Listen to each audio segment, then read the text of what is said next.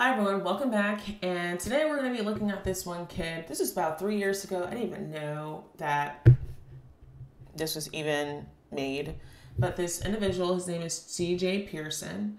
And apparently he got it's insane how this kid was 13 and was talking about Obama when I wasn't even really into politics or none of that. But, I did see how when Obama got, elected president, everybody was like, oh, our president's black. Yeah, we got a black man in office. I look straight, and people would ask me, am I happy that we have a black man in office? I looked at him in their face and be like, nothing's going to change. Our neighborhoods, this black, uplifting black, nothing's going to change with him. Why? Because he has to toe the party line. And the party line for the Democrats, for basically ever since they came into existence, was to keep blacks down. So why all of a sudden, just because he's black, you're going to see our lives improve? Yeah, they're not going to improve.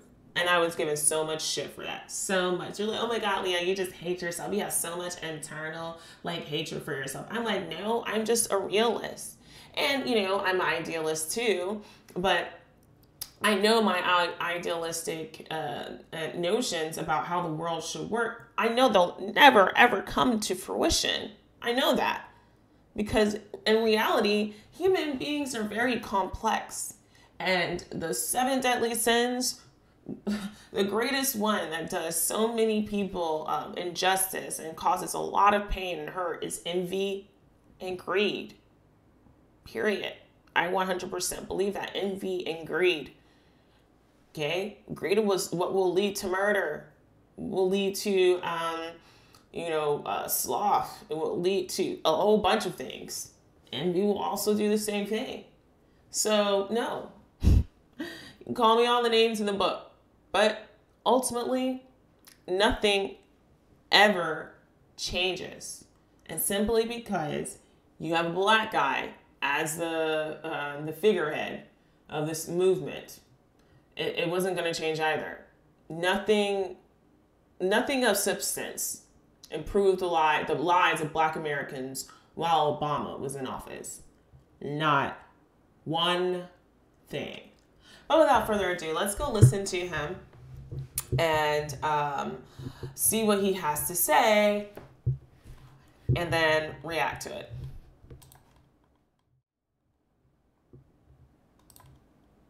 All right, guys, I'm CJ Pearson.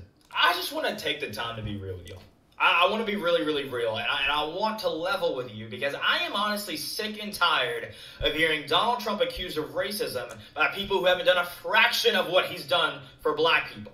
I am sick and tired of it. They don't actually believe he's a racist. They don't actually believe he's a white supremacist. And if they do, if the Democrats who accuse him of being those things really do believe that he is those things that they claim he is, then I think they really need to confront the history of their party for a quick second. The Democratic Party was literally founded upon the bedrock of racism. And then here's the thing too. A lot of people might not know this, but they also wanted slavery to extend past the Missouri line. These people were pushing that slavery be adopted all across the fucking nation. They might not have been known as the Democrats, but they were fucking known as the Confederates.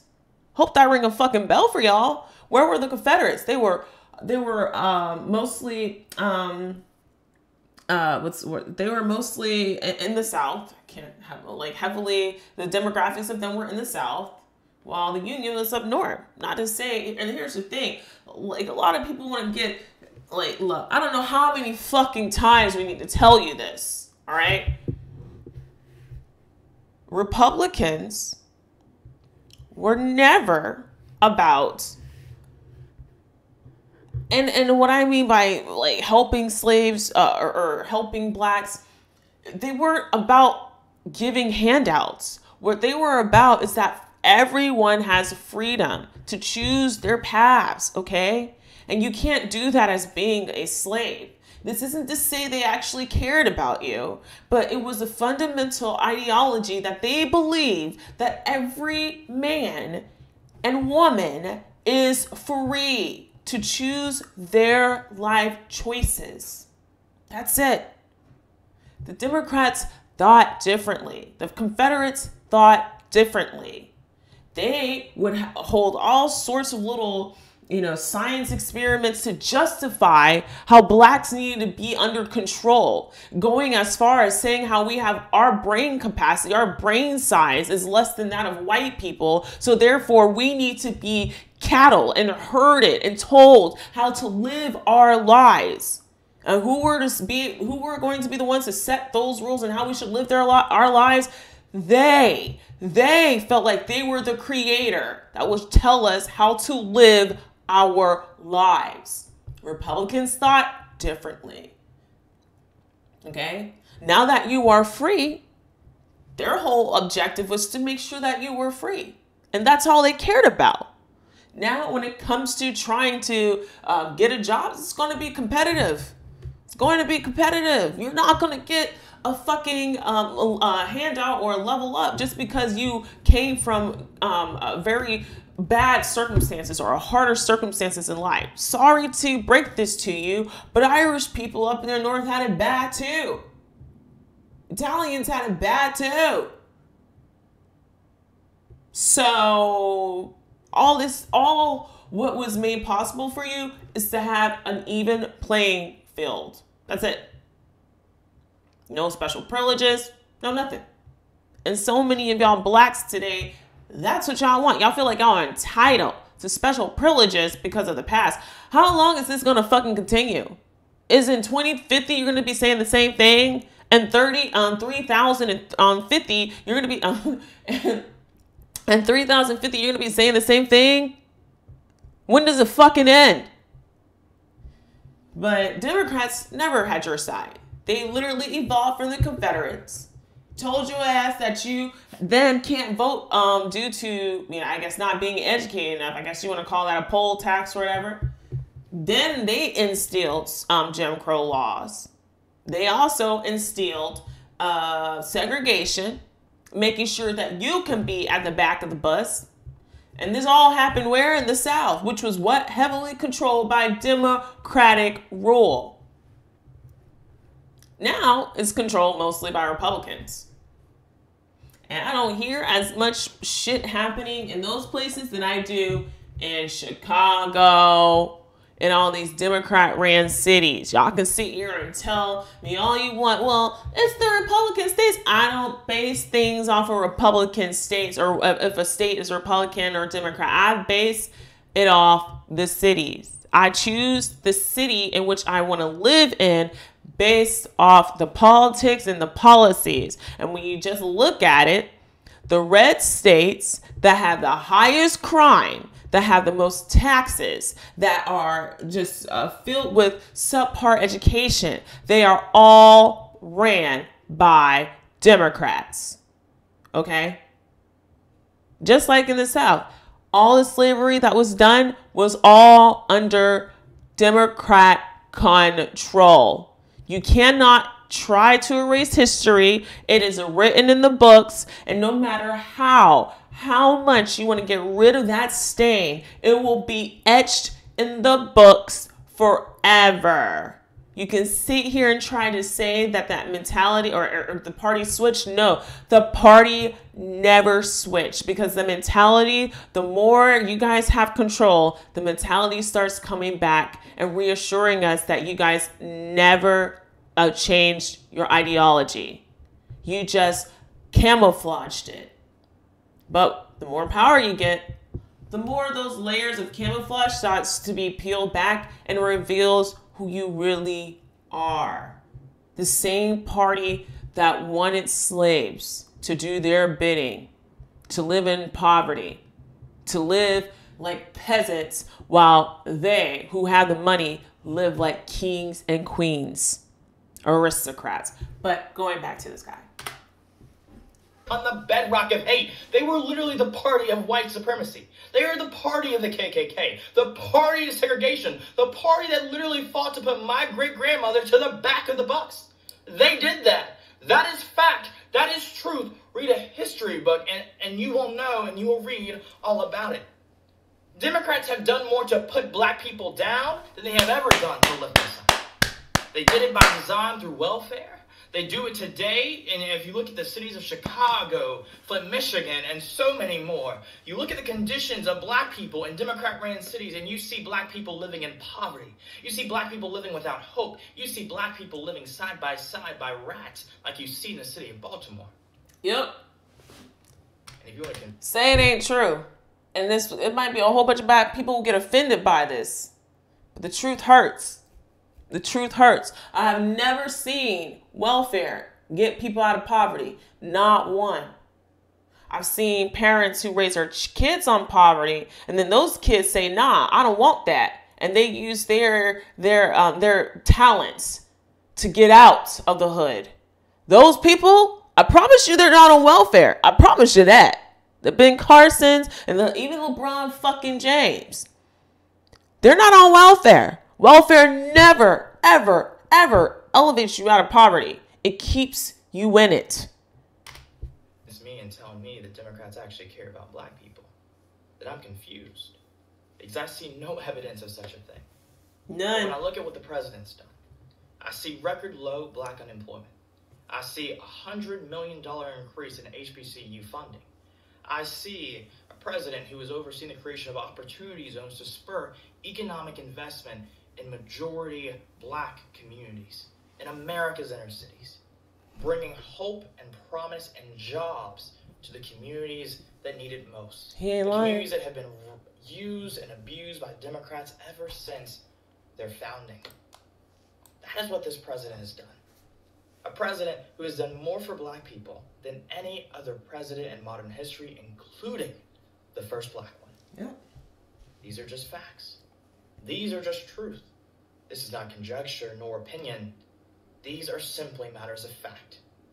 Democrats don't really care about black people, because if they did, they wouldn't only talk about black issues when it was time for votes to be cast. They would actually do something for black people.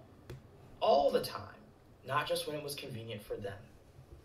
And again, if Democrats really want to call someone a white supremacist or a bigot, maybe they should look within their own ranks. Maybe they should address the fact that Hillary Clinton called black people super predators. Maybe they should address the fact that Joe Biden signed into law or advocated for the Clinton crime bill that took more black fathers out of the home than, well, slavery. It's a sad fact, a sad reality, but it's all truth.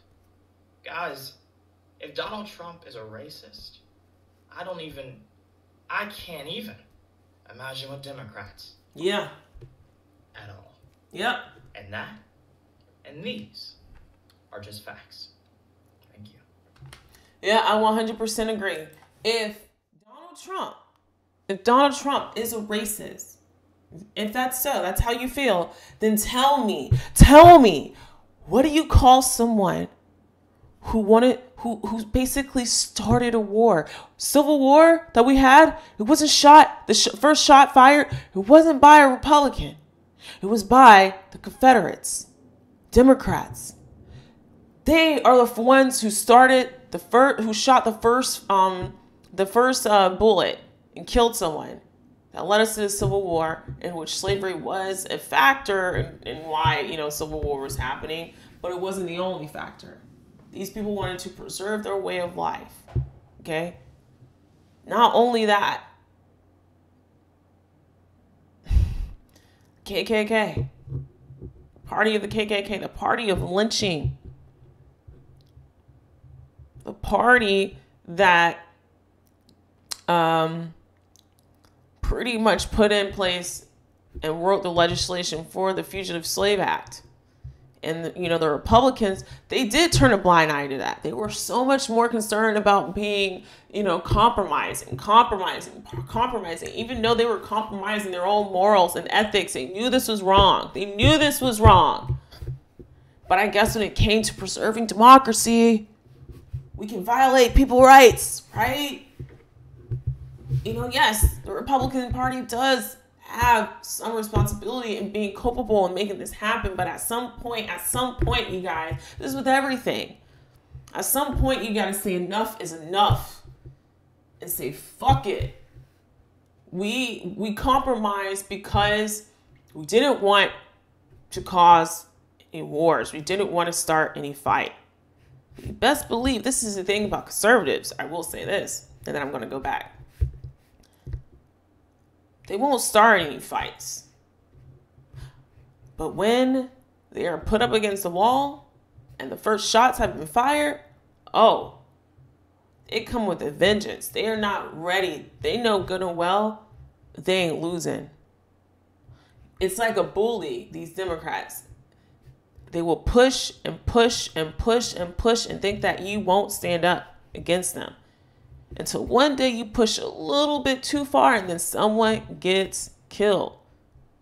That's when everything will be unleashed.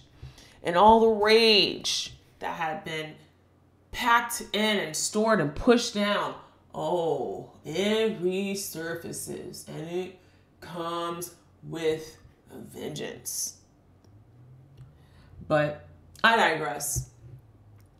Then also the party of KKK, the party of segregation, the party of, making sure, it's part of segregation, but making sure black people were at the back of the bus, making sure that the military was segregated until it was, I think, it was a Democrat Party member president who did decide to finally desegregate that, but it wasn't because of they actually cared about blacks. It was because of optics. That's what it was. They didn't want the Republicans to be the first one to desegregate. They didn't want to be the Republicans to be the one who get the win for civil rights, even though they were the party that wanted all of that first. Even with lynching, as you guys know, Biden trying to take a win on being the president to pass legislation to outlaw lynching. Murder is murder, bitch. There was no need for you to outlaw that. There's already a crime for that. There's already a penalty for that. Lynching is still under murder. You just wanted fucking brownie points to try to erase what your party was a part of. Your party started that. Okay? If y'all call Trump a racist, what the fuck do you call a party that did all of that? What the fuck do you call that? I don't want to know what you want to call that.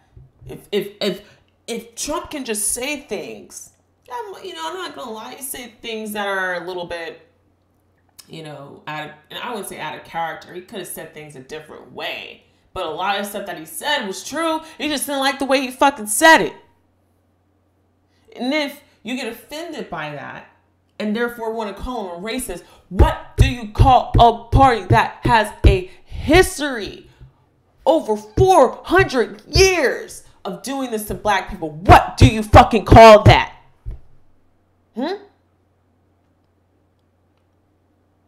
But, hopefully one day black people wake up. I don't think so. The only way they'll wake up is if they'll be forced to fucking...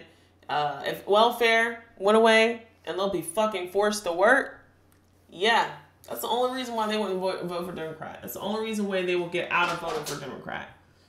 But out of sheer principle, with everything I know, I will never, ever vote for a Democrat. Never. I'm glad Tulsi Gabbard is now, unaffiliated with Democrats. And honestly, I had no idea why she would ever be associated with them if she actually knew their past. And I think the Democrats have done a good job trying to erase that from people's memories. And that's the only reason why so many people sign up to be Democrat. You're better off calling yourself an independent. I'm an independent. I'm not a Republican, but I definitely tend to vote for conservatives. But off of sheer principle, I will never fucking vote for a Democrat. It will be an embarrassment to my ancestors. I'm pretty sure they would turn over in their grave if they knew that our people are now voting for the people that actually kept them in chains, that put them down, that kept them from prospering. I find that to be a disservice and a disgrace to my own fucking heritage. Yeah, I said it. And if you vote for Democrat and you're black, you should be ashamed of yourself. You should be fucking ashamed of yourself. They're not fucking democratic at all. They have twisted the word of that meaning to think that because they are the Democrats that they represent democracy. They do not represent democracy. They represent supremacy. That's everything. Like the boy said, it was literally their bedrock, their foundation of the ideology of that party. So I will vote for people who have a fucking backbone. And if you're a Democrat and you have a backbone, I would behoove you to change your shit to independent if you ever want to get my vote, period. But I will look more into these independents too, because they seem to be leaning a lot when it comes to their policies towards Democrat. So yeah, I look at all of them. And a lot of these rhinos are like that too. So yeah, you have to look more into the person's policy and their character. I am conservative and I will vote accordingly, but I will never vote for a Democrat. But anyways, you guys have a nice day. I'm going to go off and finish. I wouldn't say finish. I'm going to be making my website. Hopefully have it up, I don't know, maybe by next year, but I'm doing it all from scratch. And once it's done, I will present it for you guys so you guys can support me in my endeavors. So with that, have a good weekend and please pray for Arizona. I really do think we need to have a revote. Like, I really do. That shit is just crazy what's going on out there. If not, and it does turn blue, well, I guess I'll just have to wait for interest rates to go down and sell my fucking house, because I'm not going to stay in a state that's turned blue. That's like a disaster. Never in a million years did I would think that that Arizona would turn blue, but there's plenty of other states out there for me to choose from, and Missouri is red. So and where I live, I don't like St. Louis County. That whole entire place is a shithole, maybe except for Clayton. But maybe except for Clayton. But like St. Louis County, Democrat ran. It's like a difference, night and day between St. Louis County and like West County and St. Charles. So I'm like, bitch, you won't be seeing me up in no blue fucking county. Nah. But anyways, y'all have a nice day. Bye.